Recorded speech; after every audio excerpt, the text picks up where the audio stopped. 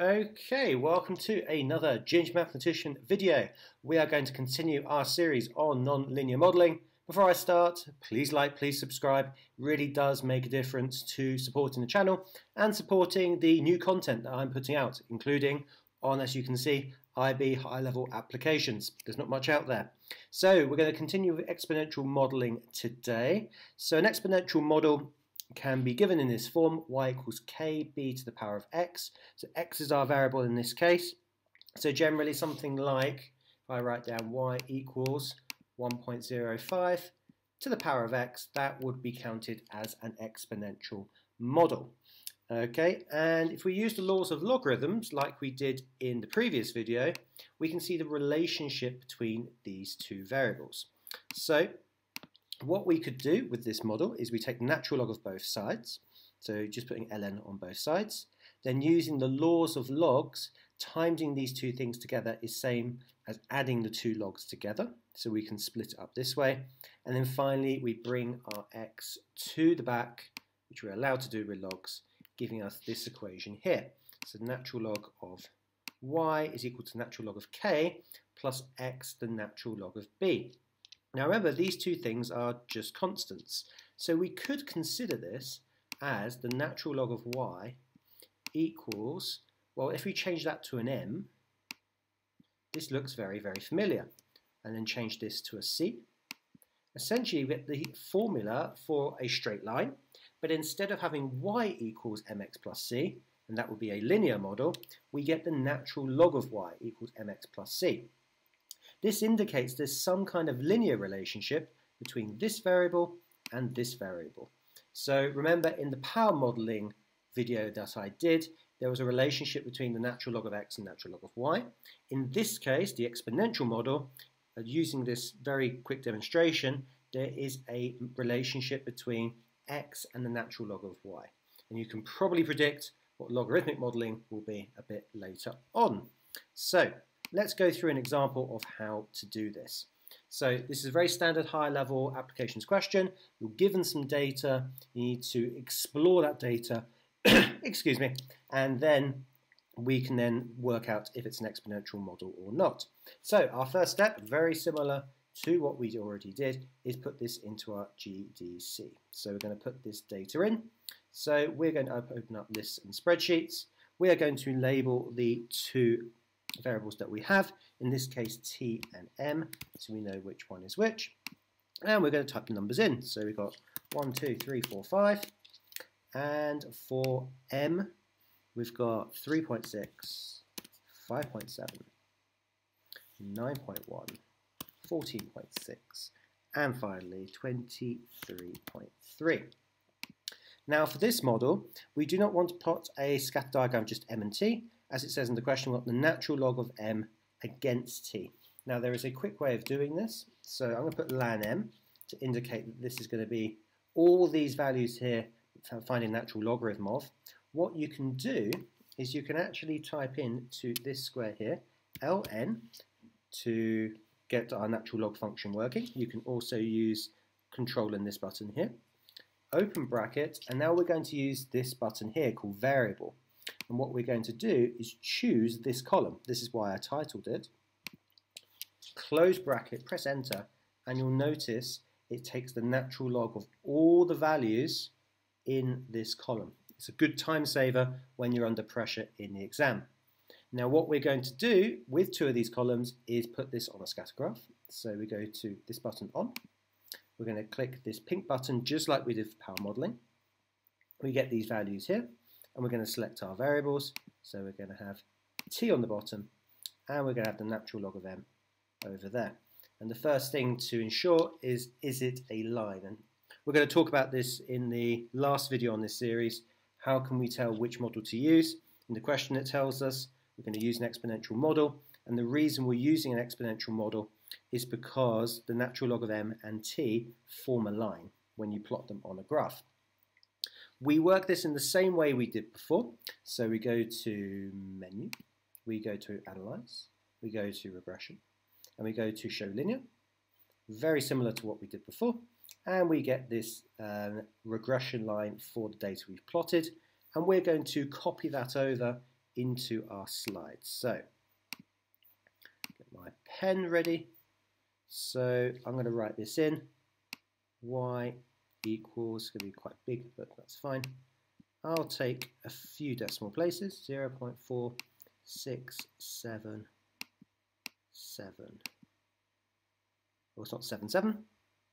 Let's get the eraser out. 0.4675. We'll leave it as that. 5. We'll write the whole thing. X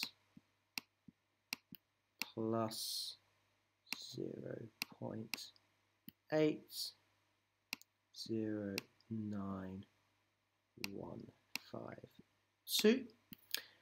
And using this, we're going to actually make this equation. So let me go back into PowerPoint. Here we are. This is the basic equation. So that gives us part B. So we've done part B, shows why it's related using this regression line. And now we're going to form this equation for part C. So the way we do this is, remember that instead of y, we actually took the natural log of m. So we're going to replace y with natural log of m.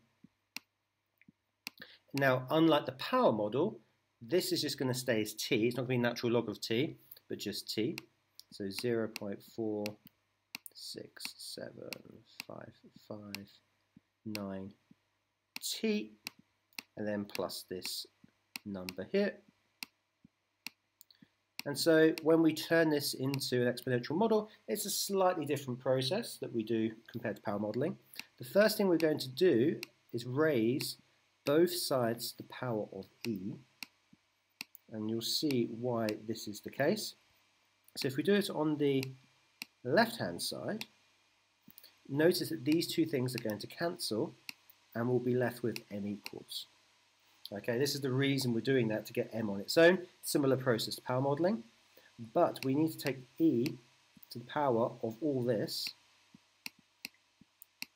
67559t plus 0.809152. Okay, and now due to index laws, if you're adding indices, it's the same as timesing the two things together. So we can simplify this to e to the power of 0.467559t times e to the power of 0.809152. And at this point, we just actually calculate what these two things are on our calculator. So if I go back to our calculator and just go to normal scratchpad, so just down here, I'm just going to work out what these two things are. So first of all, we want e to the power of 0.467559. I'm going to write that down, so 1.5960934, and we do the same with this as well, and then we're going to do a quick bit of rearranging, so 0.809152, and that gives us 2.2460026. Okay, so we're going to pop those values in.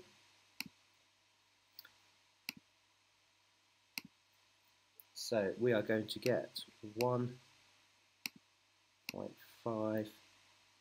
I'm going to leave it to 3 decimal places, to the power of t times this, which is 2.246.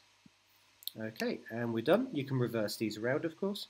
So if I was to write this in the most neatest form possible, this would be 2.246, open brackets, 1.596 to the power of t.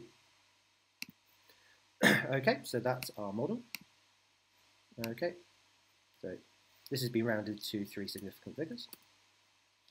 Okay, and what we're going to do now is actually use this to estimate the original mass of bacteria.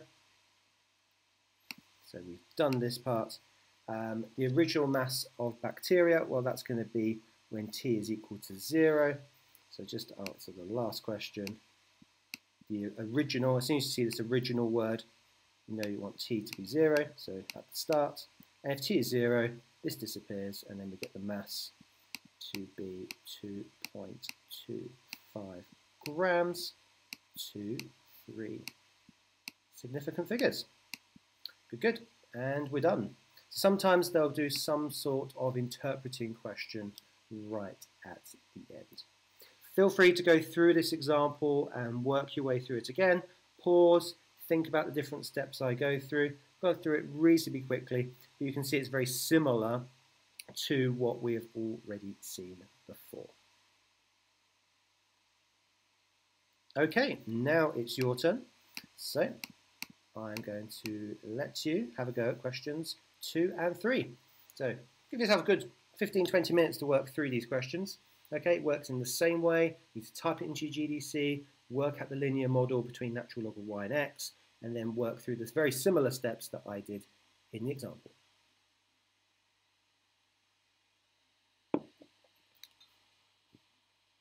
Okay, hopefully you spent the 20 minutes on it. It's really, really worth getting that practice in with these 2 questions. You'll see the 2 answers are here. These are your graphs. Question 3, they also want you to give the v versus t graph. So you can see it's an exponential. And then you've got a linear graph there as well, and the answers on the board. Right, pretty short video, but I think it's worth making the exponential and logarithmic videos separate so you can really get practice on one specific model, and then the 4th video will be based on choosing which of those 3 models that we've looked at is appropriate. All right, bye-bye for now.